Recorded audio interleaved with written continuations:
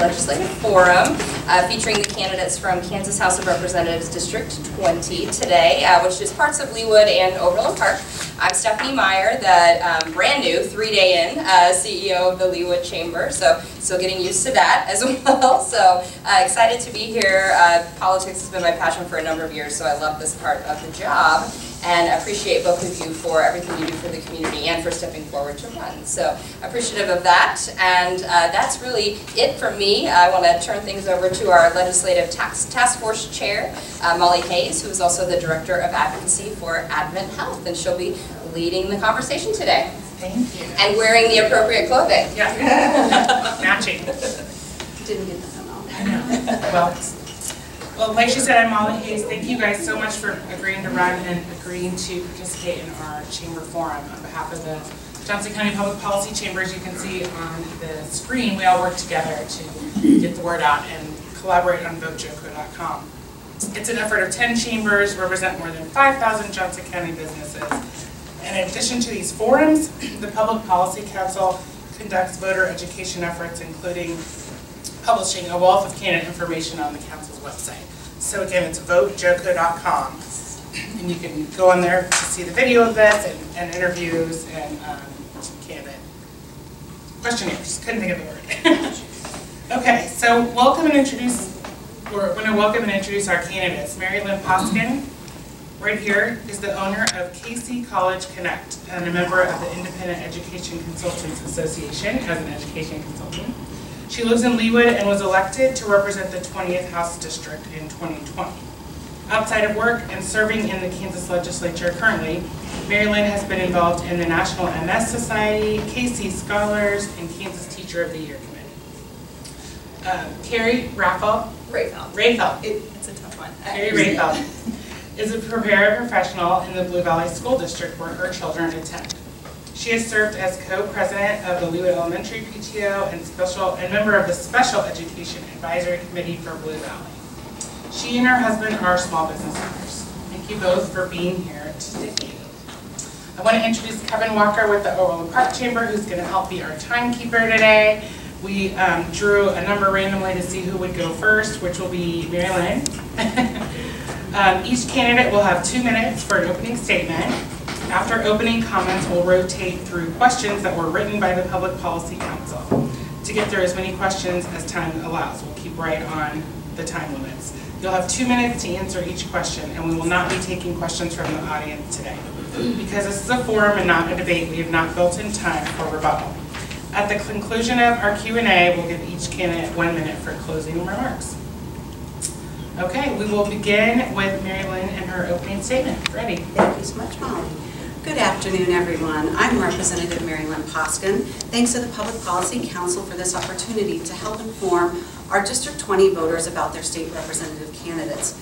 There are critically important differences each of us bring to our campaigns and to the work we would do on your behalf in the legislature. Like many of us, I'm a Kansan by choice. My father was a colonel in the Air Force, and I spent my early adult life relocating corporately across the country. When 9/11 happened, I knew we needed to put down permanent roots for our family. We could have picked anywhere in the country, and we picked Kansas for the outstanding public schools, safe and healthy communities, and vibrant economic opportunities like the opening of the Sheraton at the Convention Center.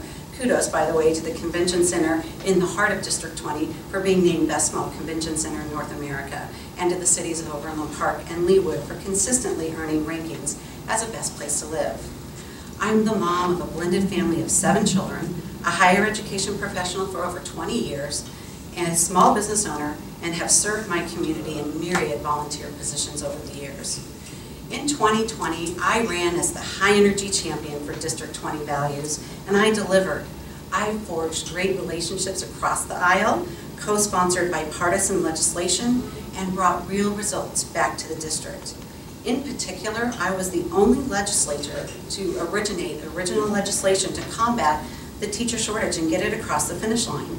I earned a leadership position on the Transportation and Public Safety Budget Committee in my first term, critical to our infrastructure and helping to bring the KDOT cost-share partnership with the City of Leawood to create the Indian Creek Trail connector to Town Center, increasing business opportunities and public safety. I was recognized as an emerging leader in the Midwest by the Bipartisan Council of State Governments. It's been the honor of a lifetime to serve District 20, fighting for its common sense, centrist values. I look forward to earning your support again in 2020. Thank you so much. Thank you. Now, Carrie, we'll have you make your opening statement. Thank you. Thank you to the Johnson County Public Policy Council at Overland Park Chamber for hosting us today. Thank you, Mari-Lynn, for being here too. My name is Carrie Rahfaldt and I live in Leawood. My husband and I chose to move here about 9 years ago for the many reasons that a lot of people do. The great schools, the safe and friendly neighborhoods, and a thriving economy that offers lots of opportunity. We love raising our family here. I'm running because I think we need to put aside partisan politics and have more young moms with a place at the table helping to craft the policies that affect our families, our community, our businesses, and our everyday lives. I'm a political outsider, and my diverse professional background enables me to be an experienced advocate on both healthcare and education. Additionally, my experience in helping operate our family-owned restaurant franchises gives me the unique ability to understand the challenges our local businesses see every single day. My husband Matt and I have 3 boys, ages 13, 11, and 8, who all attend Blue Valley Public Schools, and I work as a special education para in the district. I've also served as our elementary school PTO president and a member of the Special Education Advisory Council. I was at a PTO meeting when our principal was talking about staffing shortages in our school. I jumped in head first and helped fill the need in our elementary school, first in the cafeteria and later as a para. I believe strongly in being a part of the solution and working hard to get things done, and that's the same mentality and work ethic that I'll bring to the Kansas House. I'm tired of all the partisan bickering and the lack of results from our elected officials. I'm here to be a counter to that. I'm a level-headed, respectful, and rational leader who's ready to listen to everyone and focus on long-term results for our community. My focus in Topeka will be on advocating for education and helping our K-12 schools keep our K-12 schools strong so our kids are ready for the workforce when they graduate. Ensuring home ownership remains affordable by ending stealth property tax increases that penalize us for maintaining and staying in our homes, and lowering the cost of living by creating smart policies to help Kansans keep more of their hard-earned money in their pockets. It would be an honor to serve and represent the families of District 20. Thank you, Carrie. Thanks. And this time we'll start with Carrie answering first. So as a candidate, what are your top 3 policy issues? Well, I kind of just talked about those. So my top 3 policy issues would be, advocating for education and keeping our K-12 schools strong so our kids are ready for the workforce when they graduate. We need them to be ready to go to college, whether it's a 4-year university or they go to a community college, or if they enter a trade. I also want to ensure that home ownership remains affordable and that we're able to stay in our homes. But by ending the stealth property tax increases that penalize us for maintaining our homes. I talk to senior citizens every day when I'm out knocking on doors, and I know they have a lot of concerns about losing their homes due to the property tax increases. So I want to be able to get them help with that. And then lowering the cost of living by creating smart policies to help Kansans keep more of their hard-earned money in their pockets. Those are all 3 things that I want to work for the people of District 20. Thank you. And Mari-Lynn, next for you, what are your top 3 policy issues?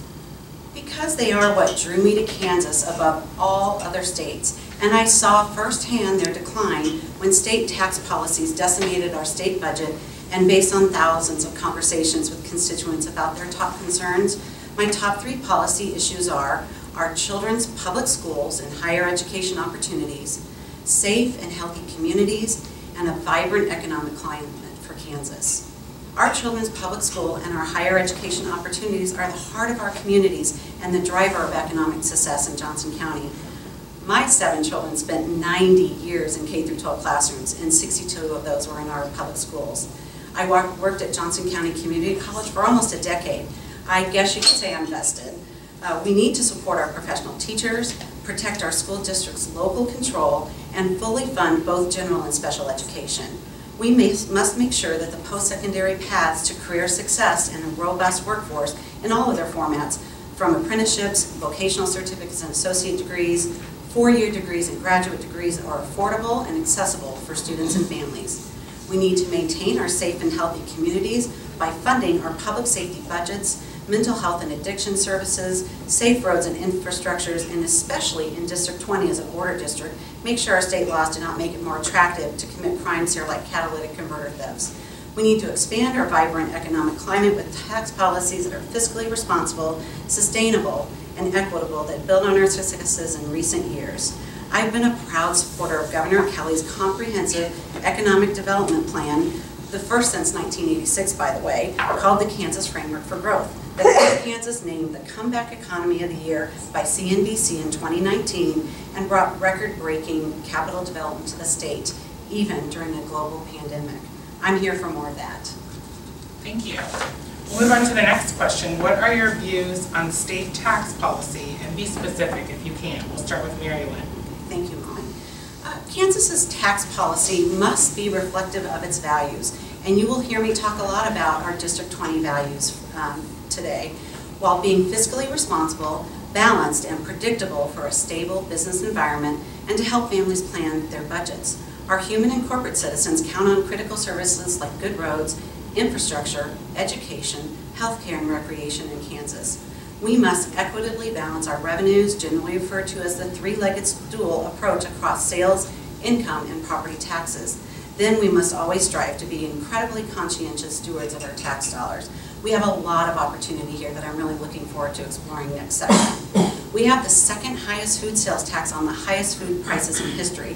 While we passed bipartisan legislation to reduce that over time, the majority party refused to grant immediate relief to Kansas families, instead choosing to fund their gubernatorial strategy on the backs of Kansas grocery bills. As a border district, I am particularly concerned about the impact of this delay on our grocers and Kansas dollars being spent out of state. I've been hearing a lot about property taxes at the doors this summer. In fact, in 1992, property taxes accounted for about 35% of state revenue, and it's grown to 54%, clearly out of balance. We need to revisit funding the local ad valorem tax reduction fund as required by statute, and the statewide cap on relief program for seniors and veterans to $350,000 regardless of county median values. It's not fair to our district seniors and veterans. I'd like to point out that my opponent, while painting our legislators as bickering politicians not getting results, she recycled my 2020 opponent's talking point of ending stealth property tax and increased valuations for maintaining our homes on our website, while cards in here today. The legislature actually passed Senate Bill 13 back in 2021 with a 123 to vote in the House, including my yes vote, to do just that while repealing local government lids. I don't know why she doesn't know that, but real results, bipartisan property tax solutions delivered. Thank you. And Carrie, what are your views on state tax policy? Be specific as you can. Our path to eliminating the food sales tax is a step in the right direction, but I'd like to see that happen even sooner. Kansans need relief now due to our ever-rising cost of living and inflation. As a mom and a business owner, I felt firsthand how this can impact a budget and force people to change their habits and lifestyles to accommodate. Property tax relief for seniors and increasing the property tax exemption threshold for families should be considered as well. With my background, it's probably also no surprise I wholeheartedly support public education and special education being fully funded.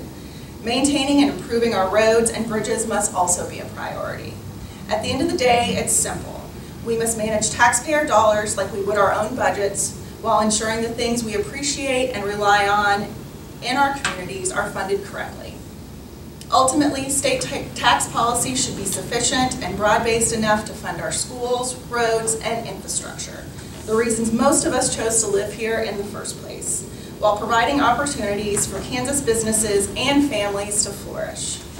However, that also must be balanced with what is financially affordable for our households. And right now, I think it's important for government to make reductions just as every Kansas family is.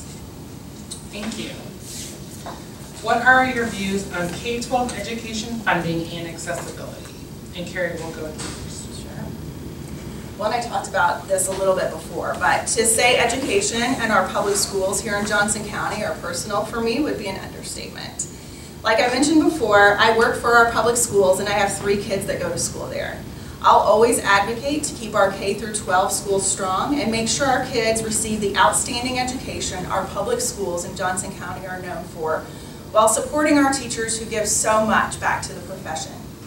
As a mom of 2 children in the special education department, a special education para in the district, and a member of the Special Education Advisory Council, I support fully funding not only our public schools, but we have an obligation to fully fund special education as well.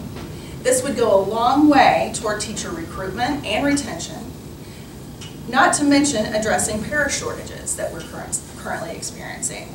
A fully funded and staffed SPED department not only provides students in need with their appropriate services, but it allows teachers to teach all the children in the classroom more effectively and enables a less stressful environment for all.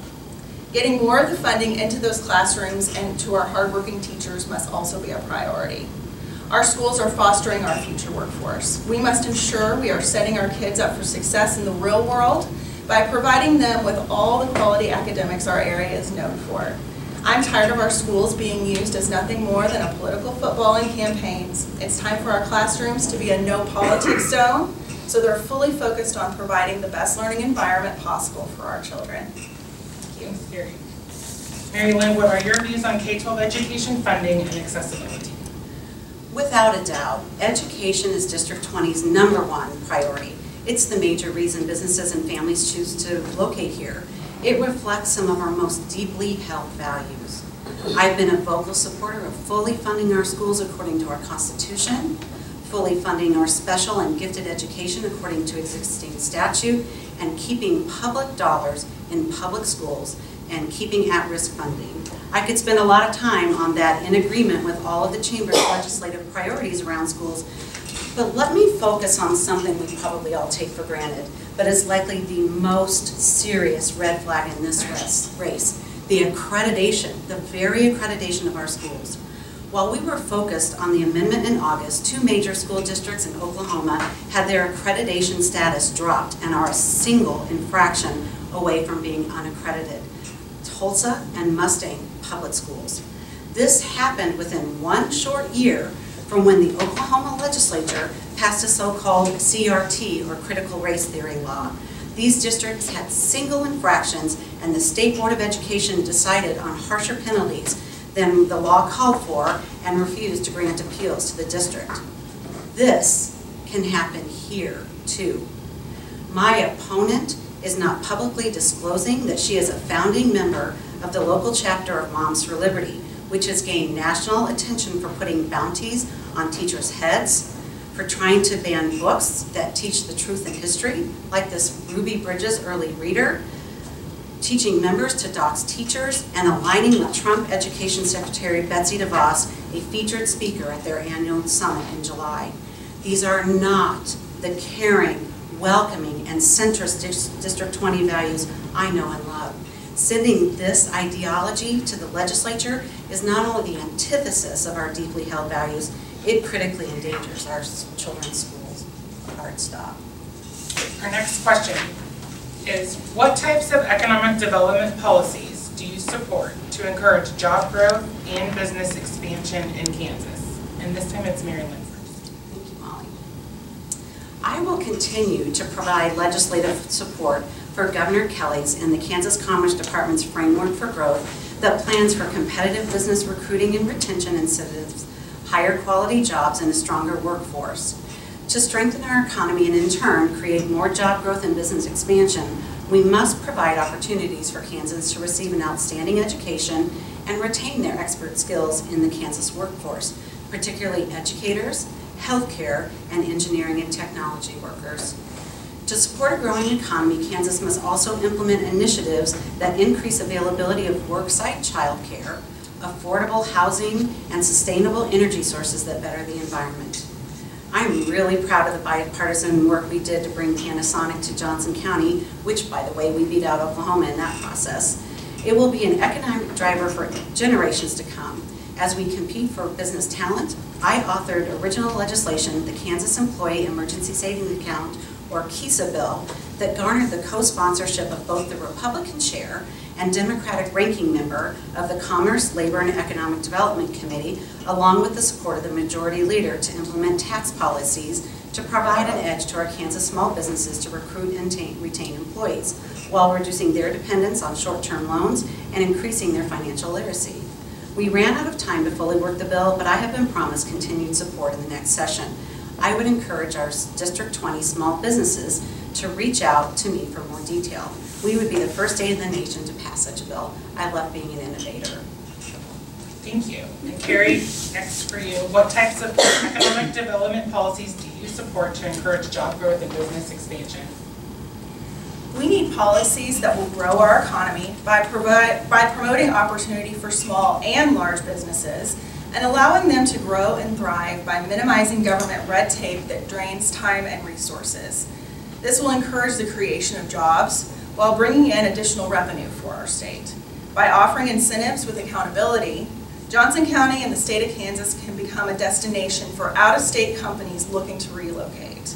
This is a trend that we've seen nationally, where businesses are leaving big government states like California, Illinois, and New York for less restrictive and more business-friendly states like Florida, Texas, and Tennessee. Add our excellent public schools to the mix, and there's absolutely no reason Kansas shouldn't be added to that list. Thank you. Next question, big one for all employers right now. What would you do to grow and develop the state's workforce? Carrie, you'll start this one first. You know, I think there are several ways we can develop our state's workforce, but one area I see requiring specific focus is technology. Technology is radically changing the needs in the private sector and creating a clear need for talent in the market. Kansas has a great education foundation, but moving forward, STEM-related jobs will increase at a higher rate than non-STEM jobs. Since not all jobs require four-year degrees, we must identify ways to prepare our workforce for the talent supply that will be needed over the next 20 years. I fully support real-world learning opportunities, and we should also lean in on community mentorship opportunities to allow students to connect with workforce leaders around them. Programs like Blue Valley CAPS are excellent examples of bringing community business leaders and students together so the curriculum and training is focused on industry and business needs. Thank you. Mari-Lynn, what would you do to grow and develop the state's workforce?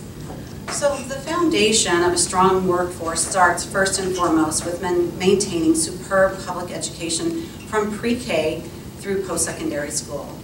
Then we need to promote the available jobs to our graduates. The Promise Act Scholarship is a last dollar scholarship that reduces the cost of entering high-skill, high-demand jobs with the promise that recipients will work in Kansas. I was a proud partner on that bill. I'm glad that we were able to pass that in a bipartisan manner. My bill to double the funding to the Kansas Teacher Service Scholarship is another example of policies that will keep our graduates employed in Kansas.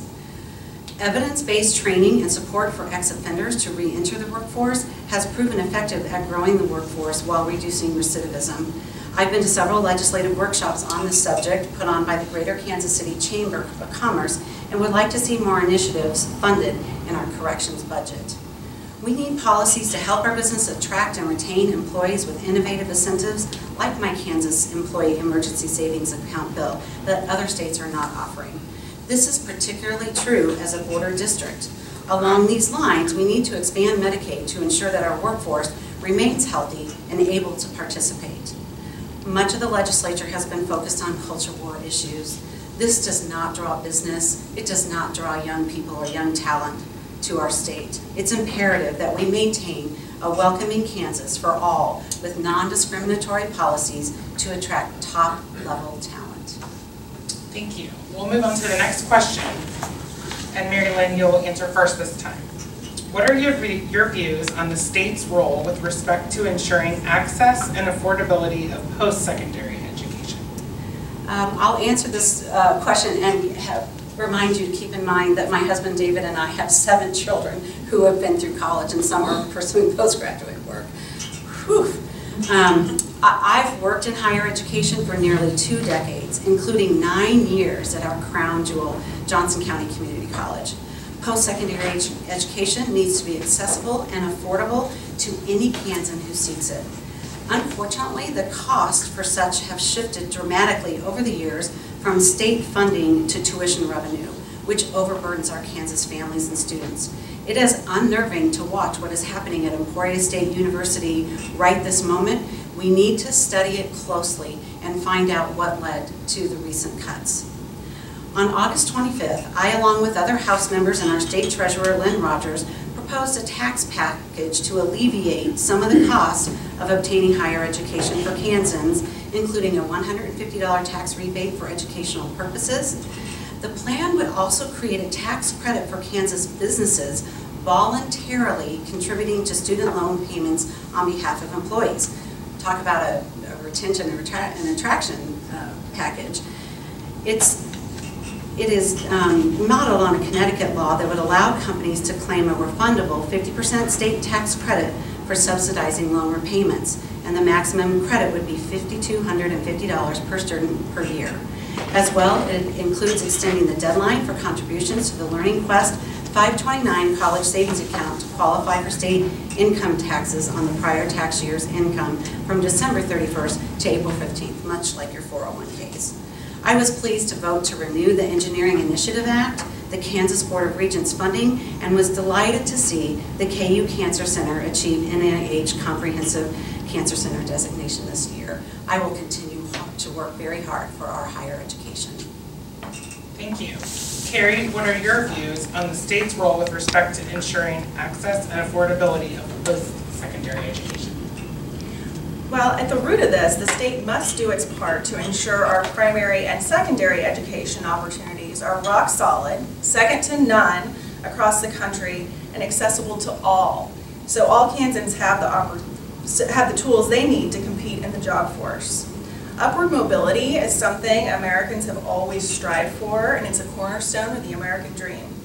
By implementing programs that encourage continued learning, whether it be a four-year university, trade school, community college, or community mentorships, we can help ensure our Kansas graduates want to stay in our state to live and work and raise their families.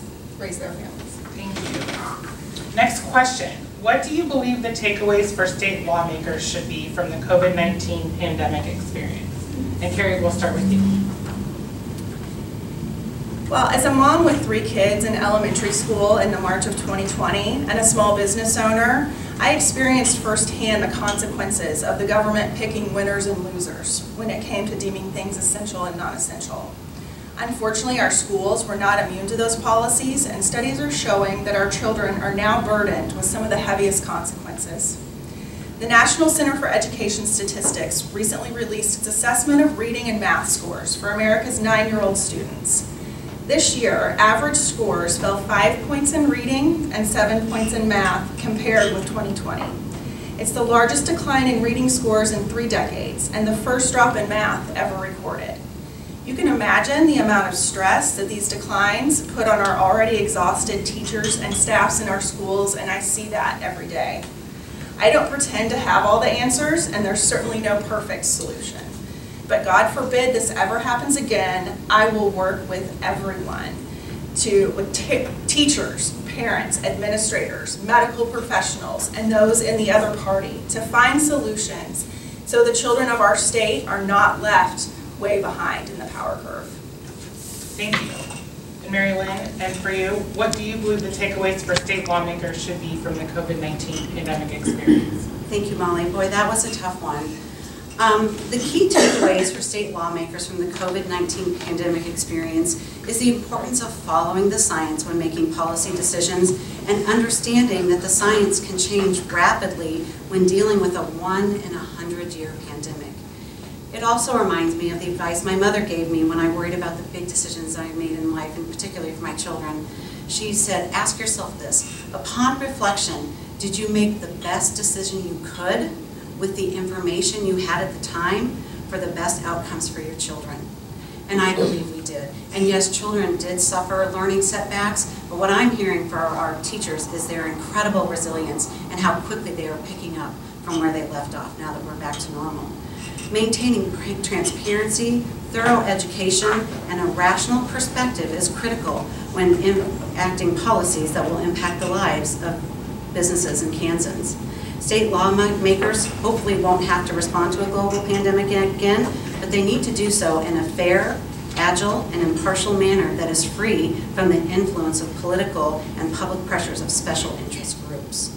Alongside the governor and with the backing of the scientific community, state lawmakers must act in a manner that maximizes detection and treatment while minimizing disruption.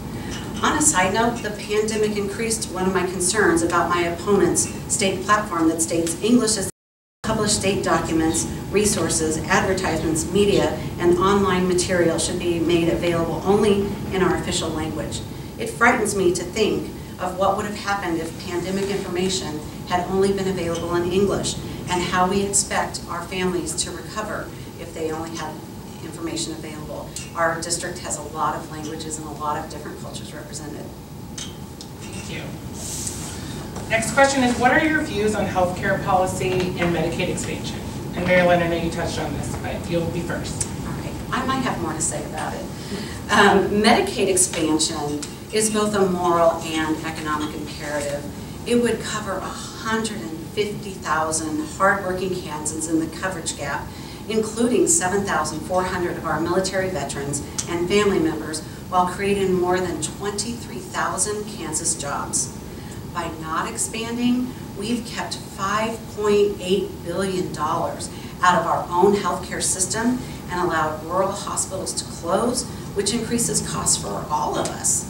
This is Kansas taxpayer money that could come back to our own economy instead of elsewhere. With the added incentives for the last holdout states, it is actually costing us not to expand. I toured District 20's Monroe Hospital this week, and HCA faces $136 million in uncompensated care. All of the states bordering Kansas have expanded. I've advocated for mental health parity in health insurance and increasing our state capacity to treat mental and behavioral health and provide addiction services. It is a legislative priority for all of our chambers to expand coverage to those eligible under federal law. It's past time to do this for our fellow Kansans and our healthcare industry. While my opponent promises to be an independent leader, her party platform discourages her from voting for Medicaid expansion. District 20 is the textbook example of what happens to independent leaders when they cross party leadership.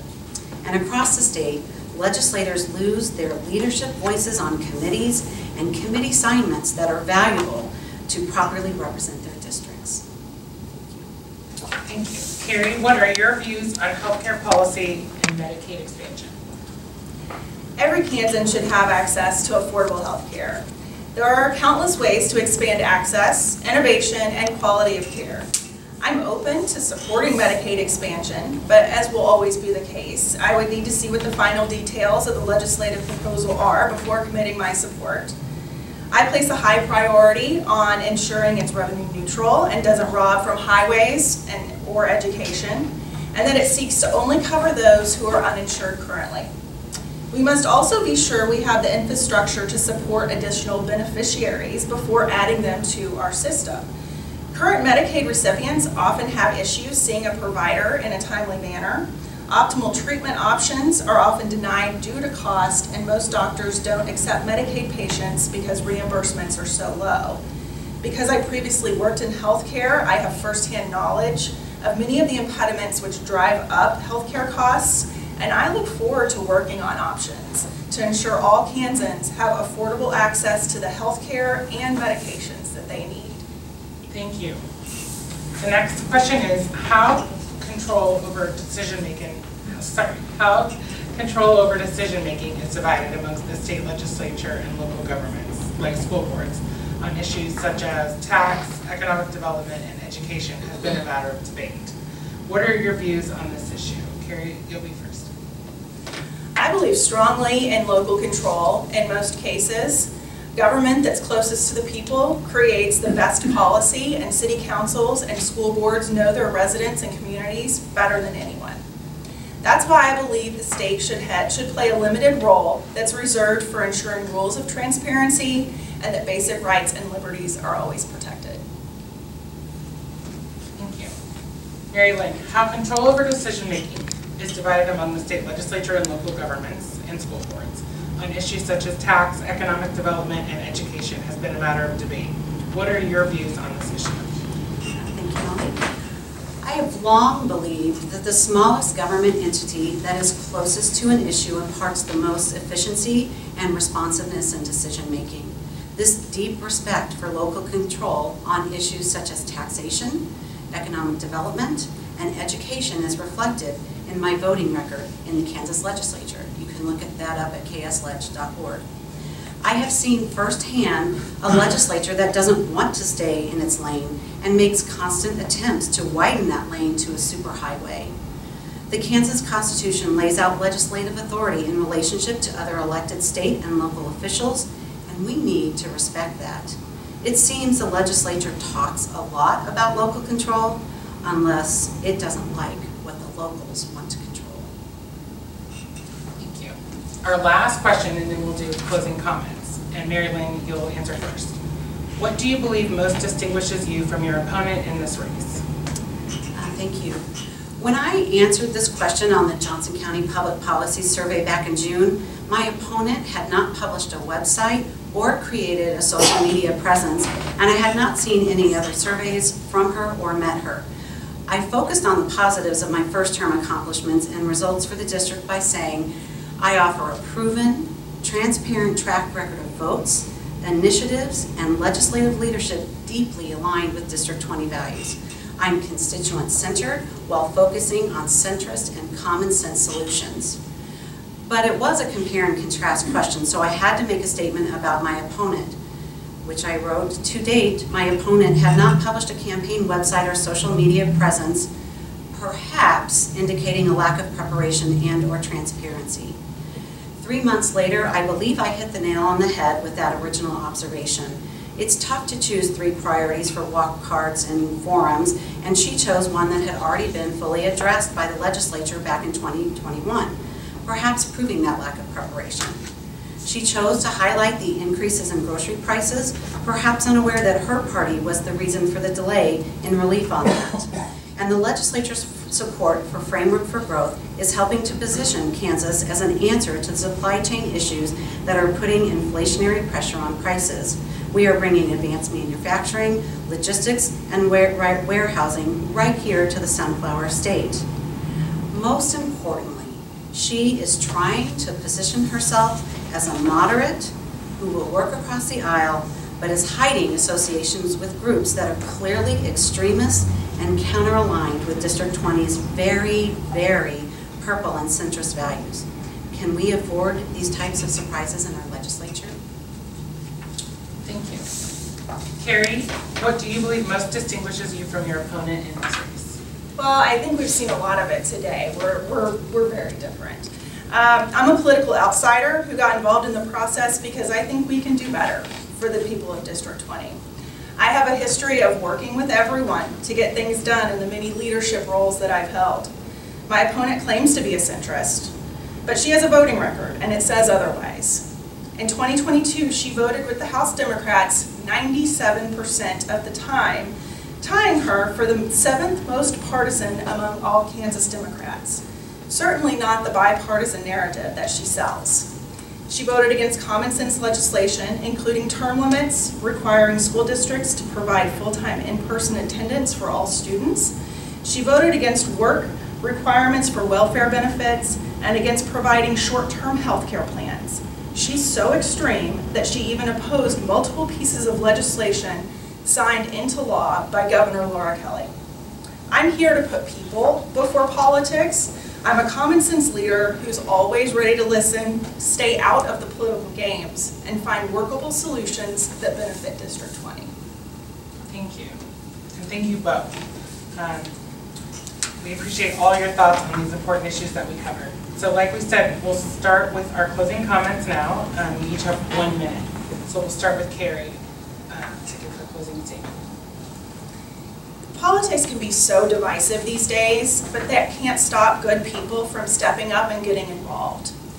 Hyper-partisan smears are one of the biggest ways our system is broken, and when candidates engage in them with little or no proof, they only deteriorate the system even more. I'm focused on the future and the challenges that Johnson County families are facing right now. My opponent spends most of her time falsely attacking me for wanting to ban books, something I've never once advocated for. I'm focused, however, on the real problems impacting me right now. Record high inflation, crashing retirement portfolios, supply chain shortages, and reforming a broken system of government which far too often fails to achieve lasting results.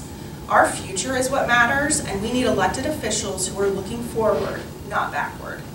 I'm ready to focus my energy on issues like education, cost of living, and making Kansas a key destination for families and businesses to relocate so our economy grows and diversifies.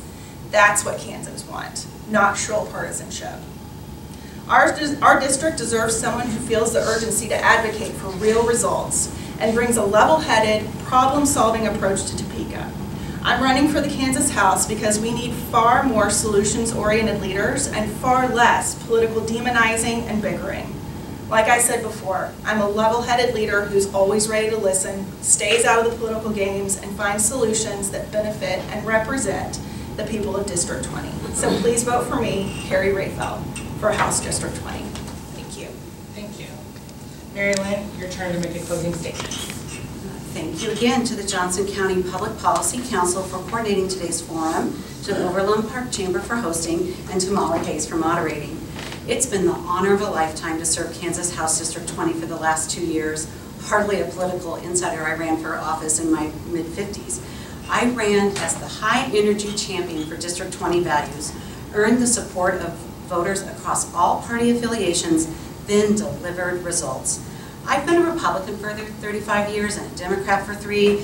I'm less concerned with partisanship and, like our governor, lead from the middle with constituent input and tons of research. My bipartisan recommendations landed me the prestigious Build Fellowship for Rising Midwest Legislative Leaders. I asked for an extra committee assignment to learn more about our state budget and was made the ranking member of it after my first year. I shepherded my bill to address teacher shortages to the finish line. I will fight to keep our medical decisions private and out of the hands of legislators. I've worked hard to deliver real results to you, and I'm ready to do so again next session. I'm Representative Mari-Lynn Poskin, and I'm asking for your continued trust and confidence when you cast your vote this November. Thank you. Thank you. Thank you both, Carrie and Mari-Lynn, for coming today.